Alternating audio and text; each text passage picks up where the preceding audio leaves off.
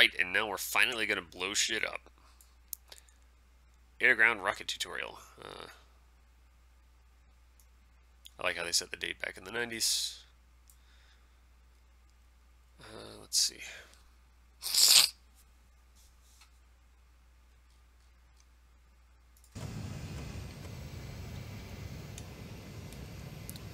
Looks like I'm pretty high. Good morning and welcome to the first ground attack lesson.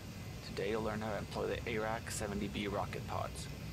You're equipped with a full load of 4 pods of high explosive warhead rockets. Oh yeah. There is a target area south of POTI on a small island in the lake, which will be our first waypoint B1. Feel free to engage either the attitude or altitude hold. Maintain an airspeed between 600 and 900 kilometers per hour. First, we'll define the waypoint as a target waypoint. Set the data selector dial to tact. Set the input-output selector to enter the code 9 by using the data pad. Press the B1 button to assign the code 9. Next, we'll disable the target motion measurement system for the site. This system, while may be useful, requires special care when aiming, so for the purpose of today's training, we'll disable it. Make sure the data selector is set to tact and the input-output switch is set to in. Enter the code 221. Press LS to enter the code into memory. Set the data selector switch to out and the data selector dial to AKT POS. Set the weapon selector to mode attack. This will select most air-to-ground ordnance.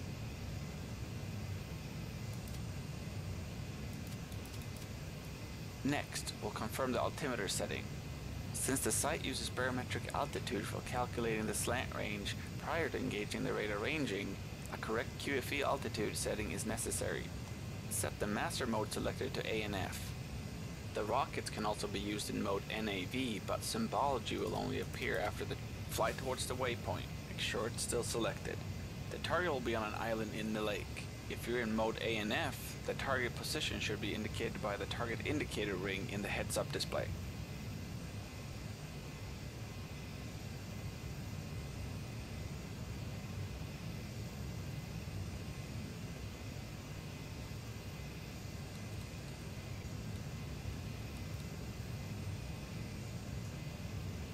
Okay, so this little guy here is also our altitude. That's good to know.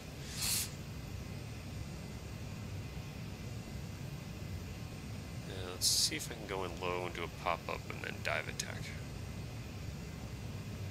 Kind of in the spirit of what the Viggen would do.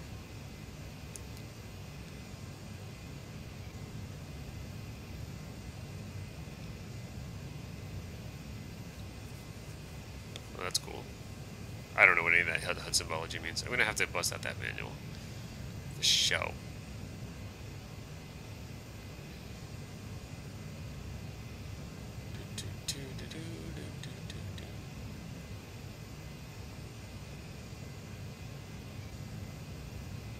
So I was talking about Chuck Yeager earlier, and apparently he didn't like the Viggen at all. He said that he didn't like the cockpit, something like that. I don't know. This is all secondhand.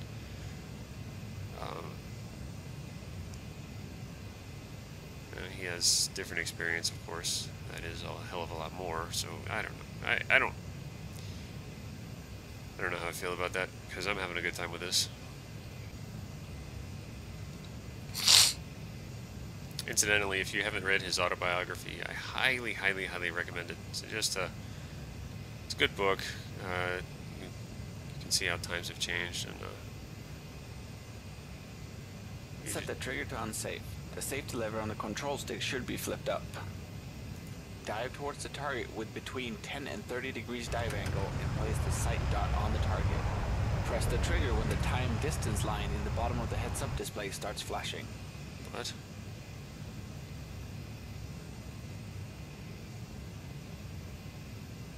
So trigger, not weapon release, right? Let's see. Make sure I got this bound correctly.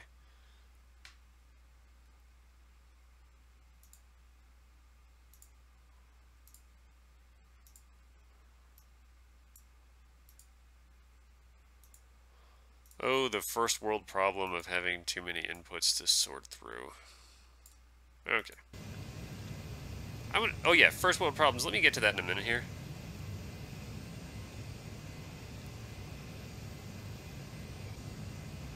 Time distance line in the bottom of the HUD starts flashing. I don't even see that line.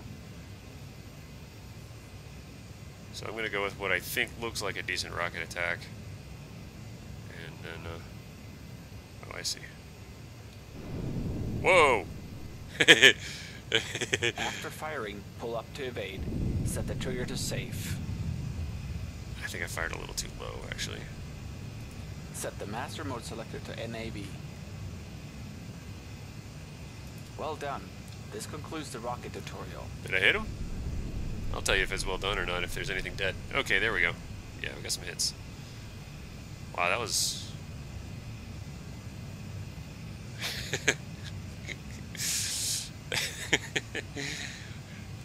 I wasn't expecting quite so much black smoke in the canopy.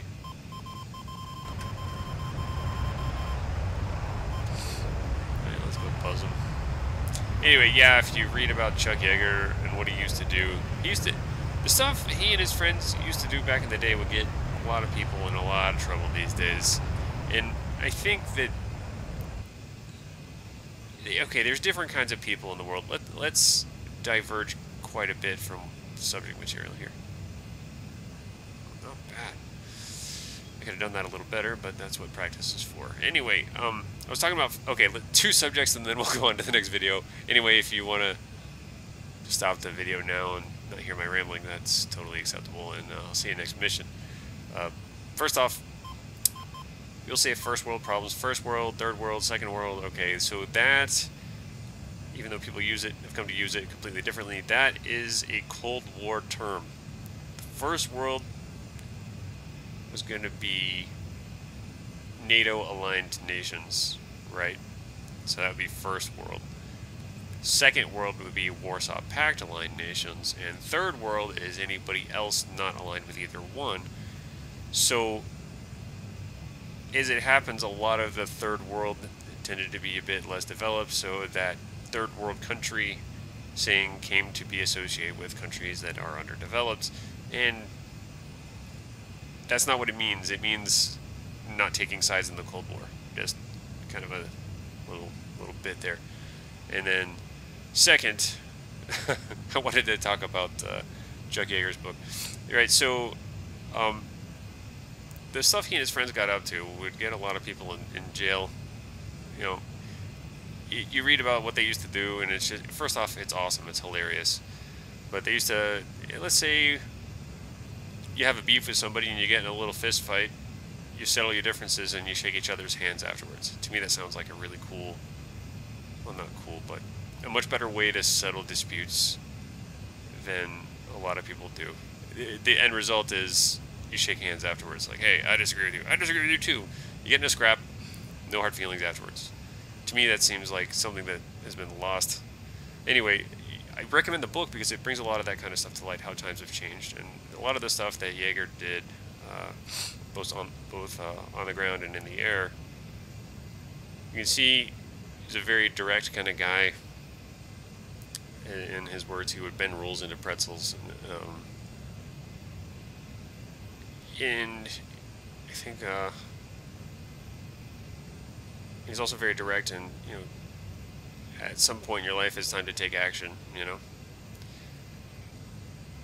there's different kinds of people in the world. There's the kind of people who like to plan things and do careful, measured, you know, action, and think things through to the end. Think about every possibility before they act. I kind of lean toward that a little bit. Then there's the kind of people who just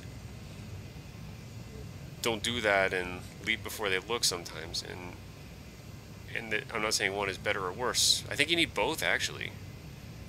You know, if everybody was, you know, thinking things through academically and planning, of course that has huge benefits, and you know, you can foresee things that maybe you wouldn't have if you act too soon. But then sometimes, you know, the time for just doing something is what you need. So I think you need both kinds of people, and by reading Yeager's book, and really anybody who, you know, lived in that time period, you kind of get the impression that the way things have been lately kind of favor, you know, they don't really allow people to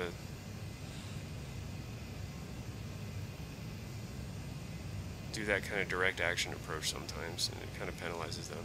And I don't think that's cool. I think there's many different styles of solving a problem, and some are better in certain situations than others, and to really have a good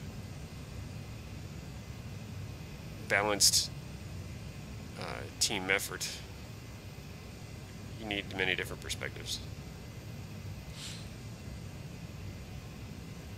Not just the one that lines up with what you think. Anyway, we'll talk about that some other time. You're probably bored by now. I don't blame you. See you next mission.